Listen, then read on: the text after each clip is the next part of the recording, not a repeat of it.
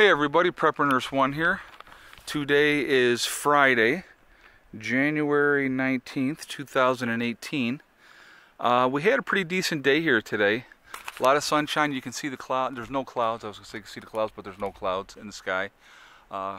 Pretty good sun. And I'm going to show you. There's Mr. Buddy. Buddy's saying hello. I'm going to go inside. Alright, hold on. I have to be a doorman for a second. Okay, so I'll show you this real quick before we get into our topic for today. So it's low 30s today, much nicer, not a lot of wind, and you can see these panels are now cleared off. Okay, so a lot of it melted, a lot of it I came out and got the sides cleaned off, and so now that is squared away, so I'm pretty happy about that. And I knew we just needed a decent day weather-wise to get that done, and so that was today. So anyway, want to talk about looming government shutdown. The government is set to shut down today at midnight, and what does that mean? How many times has the government shut down before? What does it affect, and all that type of stuff? Okay, so I got my list of stuff here that I wanted to share with you. Okay, the government has shut down 18 times since 1976. Half of those were over a weekend, and imagine that. Here we are Friday going into a Saturday, and it shuts down at midnight, so again another weekend. So anyway, the last shutdown that we had was in 2013, okay, and that one lasted for 16 days, and it realistically cost the country $24 billion in lost economic activity. So let's think about that for a second. That's a lot of money, you know, that is, you know, because of the government shutdown. It basically, you know, it wastes more money than, you know, that it's costing money. So what is the big delay this time? Okay, the big problem is the Democrats don't like the spending thing, and they're basically holding everything up over D.A.C.A.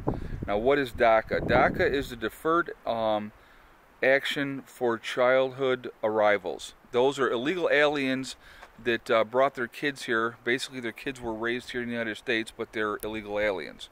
Okay, so that's the whole big thing. They want that program extended that Obama had put in for them. So that's the big holdup with the Democrats. Okay, in order to the House has already passed the bill for the expending thing, but they're not sure if they're going to be able to get it. They need 10 Democrats to come over in the House. You need 60 votes in the House, and you got McCain's not going to be there to vote because he's recovering, or dying, if you will, of the whole brain cancer thing in Arizona. So they need 10 votes to jump over, Democratic votes to jump over. So they're probably not going to get that to pass. Okay. So they want, like I said, they want the Childhood Protective Act there, the D.A.C.A, extended. That's one of the big things for the Democrats, okay?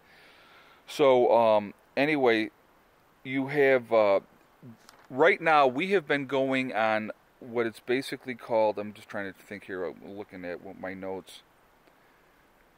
We are in a CR, okay, which is a continuing resolution. So it's a temporary funding of the government. We have been on that since October 1st, and that was set to end as of, and they've had 2 continuations since October 1st, and so that's what they're trying to do is do another CR, which is a continuing resolution to keep the government going until they can come to some kind of a resolution with the everything and pass a budget, okay? And so anyway, with that being said, it's set to shut down, like I said, at midnight tonight, okay? So who does it affect and who does it not affect? Okay, well, so basically, if you are getting your Social Security, you're still going to get your Social Security. If you are receiving benefits from, you know, Medicaid, and you're still going to get those as well. Okay, if you're getting food stamps, you're still going to be able to get your food stamps. The post office is still going to be working. The TSA agents are still going to be working. The air traffic controllers are still going to be working. All your military people are still going to be working. Okay, so it's not like they're going to send those people home. What they're going to do is they're going to send home non-essential, they call them non-essential staff. servicing people. So who is that?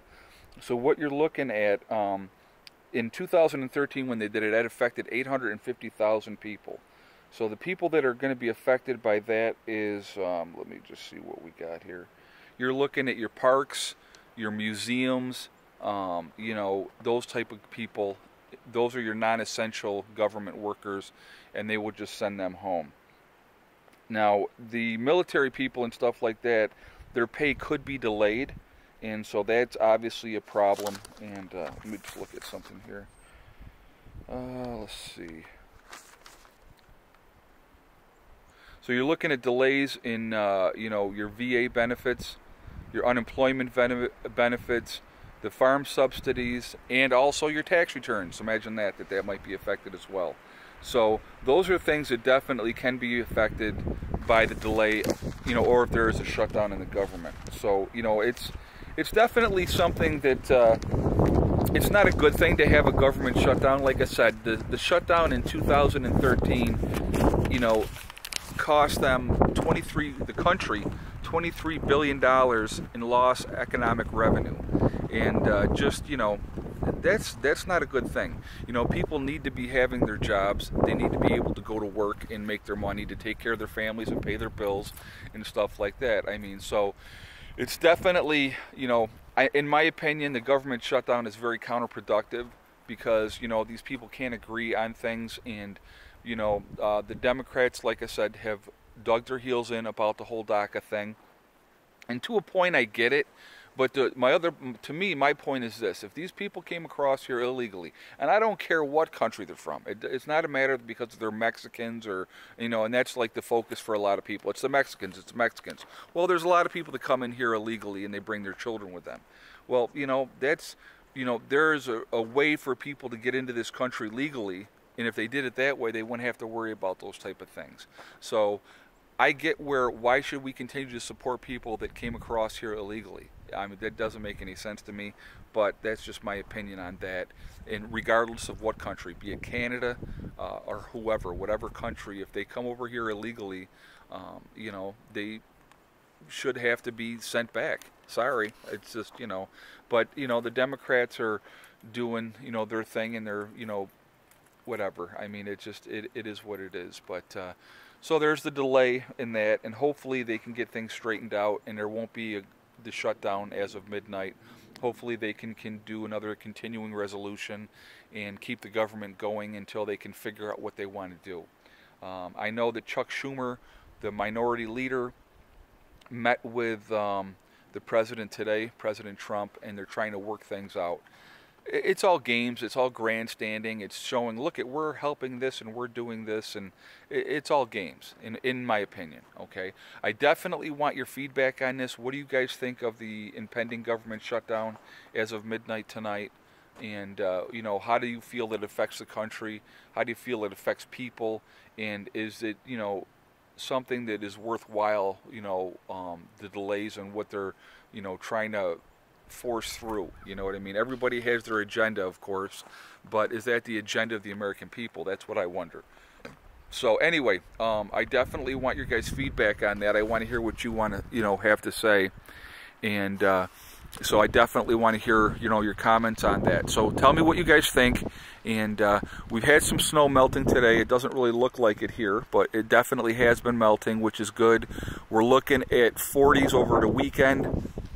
So I'm looking forward to nicer weather at last. Get rid of some of this snow, which will be really nice.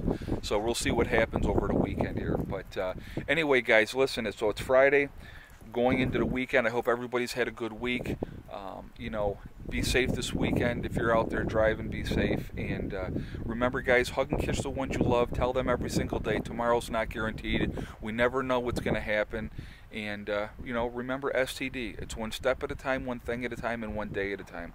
Whatever you're trying to do, whatever goals you're trying to, you know, work on, you can do it. And the only one that's going to stop you from getting there is yourself. That's the only one that can stop you. So if, you know, if you don't have hopes and dreams, what do you have? So work on those dreams, make your life happen, make what your dreams and what you want to have happen, work at it, make it happen. and you can do it. And like I said, the only one that's going to stop you is yourself. Don't listen to negative people because they're not worth the time of day. Okay? So anyway, guys, I will talk to you all tomorrow. I hope everybody has a good day. So you saw the other vehicle here. My mom's up for the weekend. So I'll have her on video with me tomorrow, okay? I will talk to you all later. Have a great day. Prepper Nurse 1, out for now.